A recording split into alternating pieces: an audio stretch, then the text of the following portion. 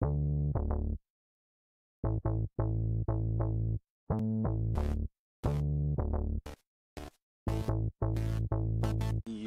what's going on, homies at home? It's your boy RC here. Getting ready to get into this video by WWE called Top 10 Smackdown Live Moments, WWE Top 10, January 24th, 2017. So this happened 2 days ago. To be honest, I wanted to post this, well, it came out Wednesday. So I guess, well, I wanted to do it Wednesday and post it the same day, but I was live streaming for y'all.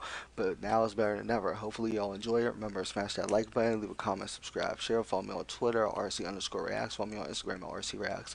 And I didn't see what was going on SmackDown Live at all, so this, whatever happens, is new for me. I haven't seen any of it. Let's go ahead and hop into the video right now.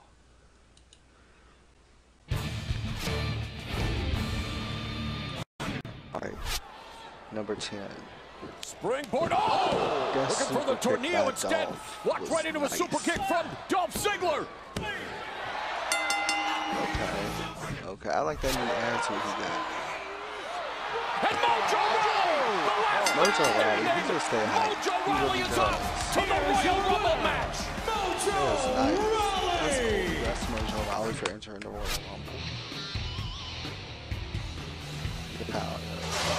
Oh, is that Naomi?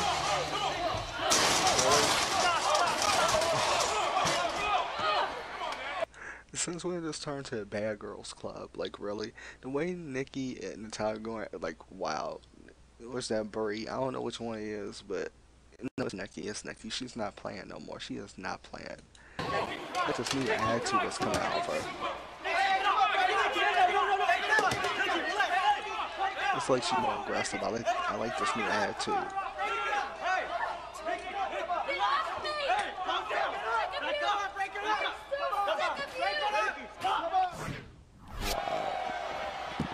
There's Dolph again. How wish JBL would come out of like quote-unquote retirement just to feud with Dolph Ziggler and teach him a lesson of respect. That would be cool to see. Apollo Crews from behind attacking Dolph Ziggler. He's seen enough of the show-off's new behavior. Oh man, that's crazy. What's he gonna do that chair, really?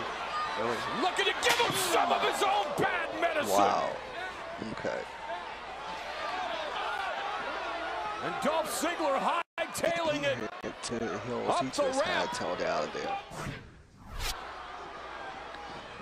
Discus He's so gonna care about it. by Randy Orton. No emotion from Bray Wyatt. Bray is not impressed. I don't think.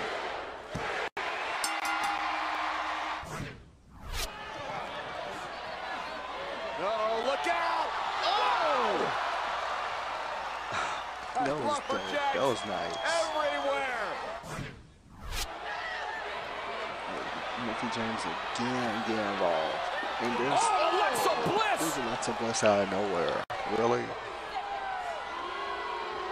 Wow. Okay. Smackdown Women's Champion Alexa Bliss. She's gonna go for a somersault flip And that a she new does. sidekick, Mickey James, and a twisted Bliss adding insult to injury Twisted Bliss on Becky off the top Lynch. rope. That was nice though. That move is nice.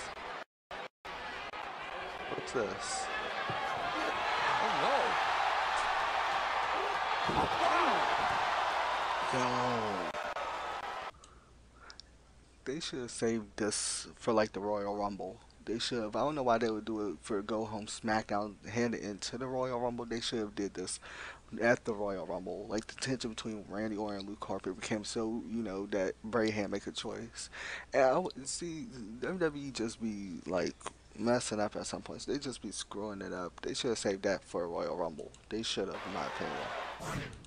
That's what I would have done. You are the only excuse left, because you are a sorry excuse for a wrestler.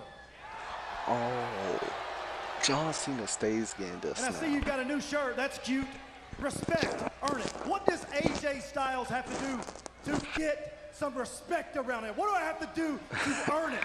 Wow. Dude, you've been hot for like 6 months. I held this place down for well over a decade. Well, that is facts. But remember, AJ Styles was the face of TNA But since a like guy like 2002. you So can stand in this I mean, ring he held and TNA call down for me like a a sorry decade. So. excuse for a wrestler. Why? Because I didn't put time in on the indie scene? Oh, that's a direct diss to TNA. Here's a spoiler alert. Wow. I wasn't built for the indie scene. I was built for the WWE, for Smackdown Live, for the Royal Rumble, for moments like right here, right now. John Cena is true, though. He's right. He's right.